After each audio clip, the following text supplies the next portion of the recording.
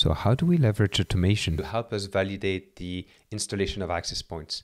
In this little demo scenario, we just installed some access point on site and we want to validate that everything is fine. We want to kind of catch some of the problems we may have when we install APIs on site. And we're going to use the Mist API, again in this case, to retrieve information from the access point and do a couple of checks against these informations. And what we're going to do as well is feed in the Wi-Fi design so we can get information about the AP name that we're supposed to have, the location that we're supposed to get, the orientation of the AP that we're supposed to get, and compare that to how the installer installed the access point to try to spot if we have any issues and spot the issues before they become bigger problems.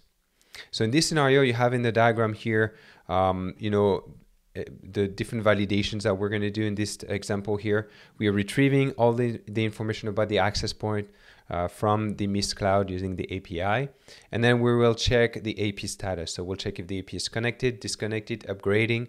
If it's not connected, we can retrieve, the reason why. Is it because it doesn't have an IP? Is it because of a DNS issue, a cloud not reachable? So we can get this status in, which can help us to troubleshoot what's wrong. Then we can look at the firmware. So we'll take a look at which firmware the AP is on, and we'll validate that against what we're supposed to have. And we can configure for, different model of APs, which version of firmware we are kind of standardizing against. Then we'll check at the AP power. We'll look at PoE, make sure we have enough PoE, make sure that the AP is not underpowered. That can cause a lot of issues down the road, so we want to kind of spot those issues right away. Then we'll take a look at the Ethernet connection of the APs, make sure that they are connected using the proper speed, and make sure that we don't have any duplex mismatch problems or port errors that might indicate maybe a bad cable, something that the installer can actually fix right when they're already on site. Then we'll take a look at the AP device profile. So that's something that's Mist specific, but you can assign different device profile based on how you want to configure the access point, and we can actually double check this against what we're supposed to have. And then using the design information, the location of the APs and the name of the APs, we can validate if the APs on the Mist dashboard have been named properly and have been placed on the map where they were supposed to be, or have been installed where they were supposed to be.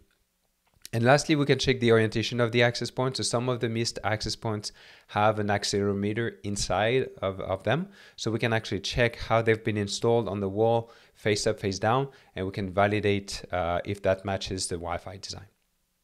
Okay, so I'll show you what I have right now in my Mist dashboard. I have a little environment with one site. We have 3 APs here. As you can see, we have different models, a 32E, an AP12, an AP41.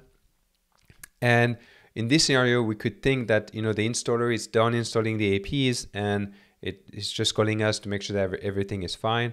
And at that time, we can run the script to see what's wrong. So I can just run the script. It will get the information from the cloud and do all of those validation for me. And it will present all of these results in tables here in my terminal. And you can see that, in this case, all of the APs are connected, which is good. On the firmware, you can see that one AP is failing. It's not using the firmware that we were expecting it to use. It's just using a lower version. So we can actually take that information and go upgrade the AP to pass this test. Then we have the PoE validation. We can see that another AP here, number 3, is underpowered. It's using AF and it's getting 19.5 when it actually requested more, 30 watts. So we could take a look at this and see what the problem is. On the Ethernet speed, we can also see that one AP is failing. We were expected to use multi-gig with 2.5 gig here, and we only got 1 gig. So here it's failing. For the Ethernet duplex, you can see that here everything is good. All the APs negotiated a full duplex connection, and we don't have any port errors, which is good. It's telling us that everything worked properly here. For the device profile, we can see that everything looked good here. The device have been assigned the proper device profile, so everything is good here. For the AP name, Same thing, everything matches the Wi-Fi design in this case. So this is perfect. We'll go back and break this, and I'll show you the alternative here. For the API orientation, you can see that for two of them, I don't have the accelerometer, but from most of the Wi-Fi 6 APs, now we do have an accelerometer for the 32E. You can see we passed the test here, and the AP is installed vertically, and it has been designed that way in the Wi-Fi design. So we are all good here. For the location, we have a couple of APs that have not been installed where the design defined them. So we could go back and see how we're supposed to move them in order to match the Wi-Fi design. So if I go back to my little interface here, and I take AP number 1, for instance, and I rename it, I just modify the name, I remove the device profile. So here I just broke the AP name and the device profile.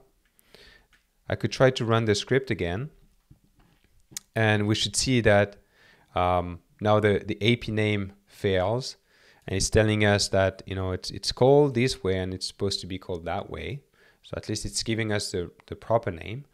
And then for the accelerometer, it doesn't work because it couldn't find the AP in the design, so it couldn't actually cross-reference that information. So the name of the AP is actually important here. And you can see also that the device profile here is failing as well, and now that we've changed it. So once again, it's telling us what is expected to be used here. So as you can see, it's a little demo that tells you that we can actually retrieve information from the cloud as soon as the APs are online, and we can cross-reference a couple of important metrics and information about the APs to try to catch problems as the AP is getting installed. The installer is still on site. We can still ask him to check a cable, make sure the switch is powered properly, and do a few validations before they leave the site, and that prevents problem from happening later on the road, affecting users, creating support tickets, taking people's time and effort. And worst case scenario, we'll have to send someone else back on site to figure out that something has not been installed properly, and that can cost a lot of money for the truck rolls, especially as you scale and you have a lot of sites. So this, here we present the output in a terminal, but you can think of taking it to the next level and creating like a web app, or maybe a mobile app that you can let your installer use, so they can validate that everything has been installed properly. Thank you.